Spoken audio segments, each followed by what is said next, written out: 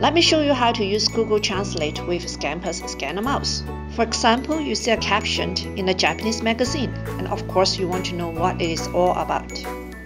Press the scan button to start. Scan the text you want. Crop the area you need and then click OK on the right bottom. OCR is running now.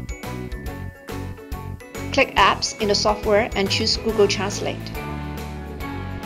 We break down the language barrier with OCR. Zcan supports over 60 countries' languages.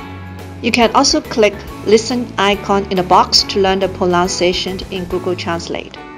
There's one thing to be reminded. Before starting translation, remember to choose the languages, both the target text and the text you want to translate to. Select Preference and then go to Text Recognition. You can choose up to 3 languages each time.